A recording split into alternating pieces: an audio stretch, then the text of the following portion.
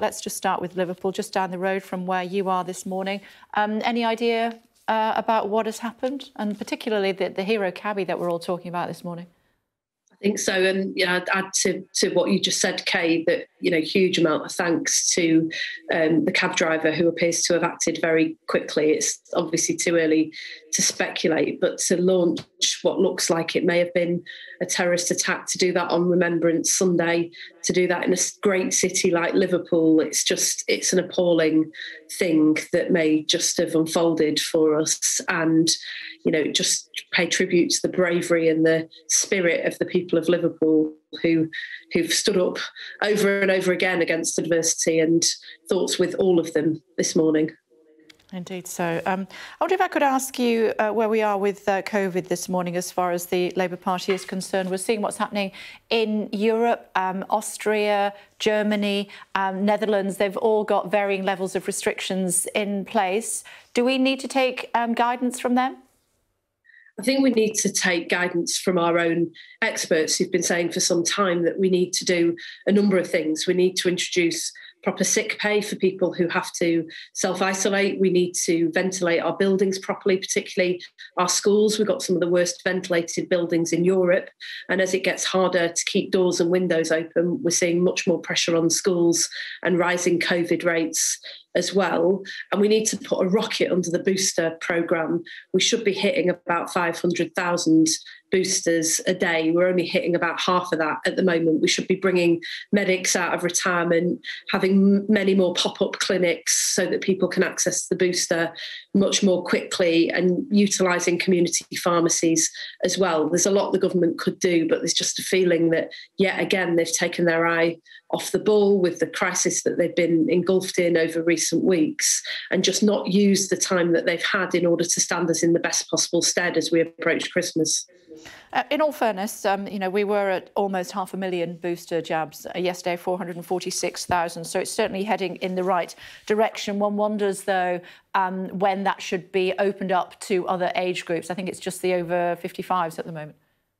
Yeah, I mean, obviously the government is relying on the categories that the experts have put forward so that we move through those categories as quickly as possible. And the key is not to start mucking around with the categories, but just to get some speed into this process. You're right that yesterday was a particularly good day. I hope that that trend continues, but there's also the issue of young people as well, and trying to make sure that young people get access to the vaccine too. I'm particularly worried about that. We're particularly worried about that because a lot of young people have missed a huge amount of school, more in some parts of the country than in others.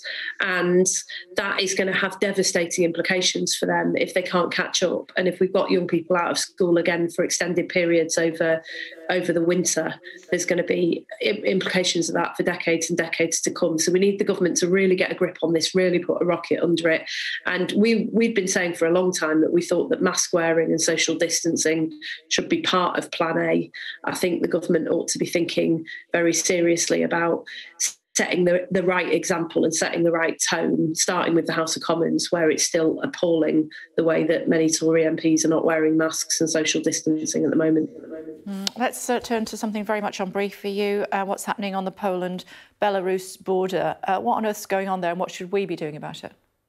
Well, look, actually, this is one of those rare occasions where I think the government is broadly right that the actions that Lukashenko is taking is appalling. He's using vulnerable refugees as pawns in a game.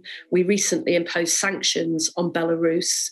If Lukashenko isn't careful, I think he may well see a united front from Europe, Britain and the United States to impose further sanctions, and I certainly don't think we should rule that out.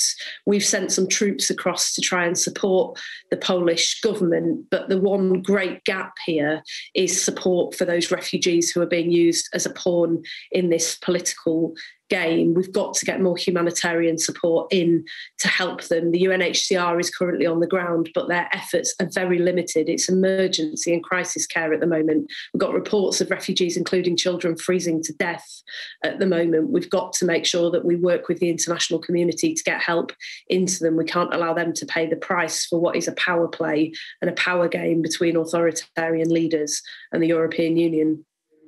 Hearing from the head of the armed forces, speaking to Trevor Phillips, actually, just yesterday, General Nick Carter, of course, warning that Belarus conflict could escalate to war and become weaponised. How concerned should we be about that, and indeed our role in that?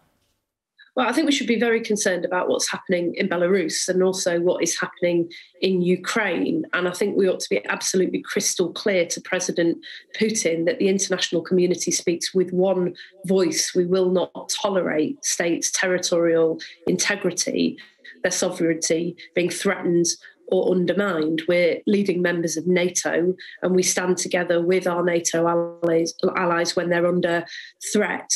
But it's in nobody's interest to see this escalate. So while I think Sir General Nick Carter is absolutely right to say that we should be concerned about this, the key for politicians is about how you de-escalate those tensions. And that means being firm and consistent in our approach to the Russian government and the Belarus authorities, but also being prepared to have a dialogue, being prepared to work with our international partners in order to make sure that this situation doesn't escalate and that we don't see further tensions in the next 24 hours.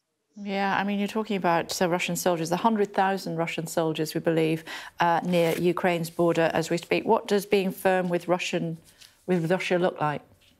Well, we've been very clear as a country that there will be sanctions and financial penalties for Russia, for officials around President Putin, and for the Belarusian government as well. In fact, sanctions were imposed on Lukashenko just a few months ago with full support of all political parties in the House of Commons. But there's more that we could do to be tough on Russia.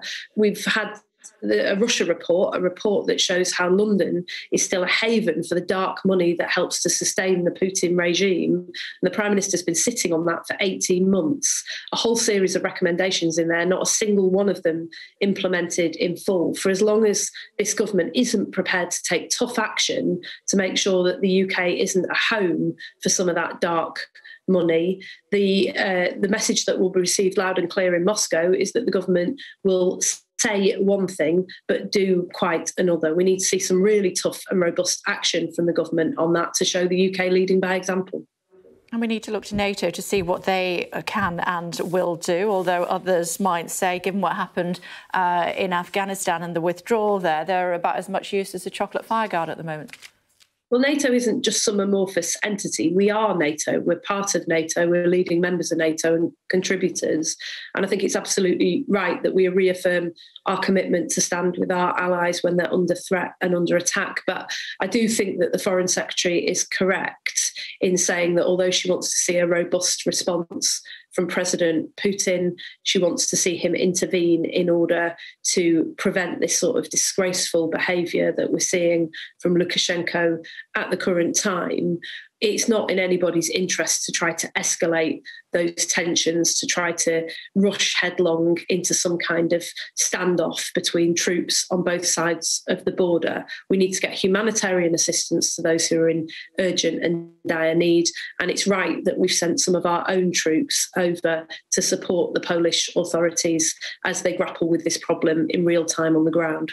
Sleaze being talked about in the House of Commons today. Labour not without guilt when it comes to that. It's fair to say Keir Starmer stood on a manifesto in 2015 which promised to ban MPs from paid consultancies. He then took £9.5 grand from the government of Gibraltar just a few months later. You all need to look at yourselves. Look, I think I do look at myself all the time. I mean, you know, it's a sort of job where I don't think I've ever felt as accountable in any other walk of life. And I grapple with how I spend my time as an MP, and I try to make sure that everything is sort of front and transparent as possible. And for me, that's the key. In the end, there are some of my constituents, for example, who won't really appreciate the fact that I've taken on this additional role as Shadow Foreign Secretary, and the others that are very proud of that and think that it helps to ensure that I do a better job for them as the MP for Wigan. The key, surely, is that we are upfront and transparent about what we do, particularly when there's finances concerned and there's money changing hands, so that the public can make their own minds up about whether we're doing the right thing. And there's no suggestion at all that Keir Starmer didn't follow the rules. He did follow the rules and he declared that money. And that is the difference, I'm afraid, between him and Owen Paterson, who broke the rules and didn't declare many of those transactions, and the Prime Minister as well. We've just had revelations over the weekend about further revelations about the Jennifer Arcuri affair. I don't care what the Prime Minister does in his personal life or with his free time, but I do care when those transactions, those relationships that may have a huge bearing on how public money is spent aren't upfront, open and transparent so that the public can make up their minds. That's when the rot starts to set in, and that's what we've got to change. Just before we let you go, do you feel that constituencies in your home constituency and others are taking up the vaccine as quickly and the booster as quickly as they should be? I think most people are absolutely desperate for it. Most of what I've got in my inbox at the moment about the vaccine rollout is from parents of teenagers and from people who are waiting for their booster jab, who are wanting to know when they can get it. So I think the vast majority of the public, actually, the challenge is how do we get it to them quickly enough? But there are still people who are reluctant. I understand that. I spent a bit of time with a few young people who had some concerns earlier in the month. Some of those concerns, particularly for young women, have centred around fertility. I was able, with the support of the scientists who've been advising government, to really reassure them about that. And I guess the message that I would just send to people who are reluctant to get it is safe. I've had it. Everybody I know has had it. And it doesn't just protect you, it protects your friends, your family, your loved ones and everyone else. The only way we're going to come through this in the end is through people stepping forward and getting the vaccine. Don't listen to the idiots that are spreading nonsense in the anti-vax movement. Come forward, get the vaccine and do your bit for the national effort. Okay, good to talk to you as always. Thank you.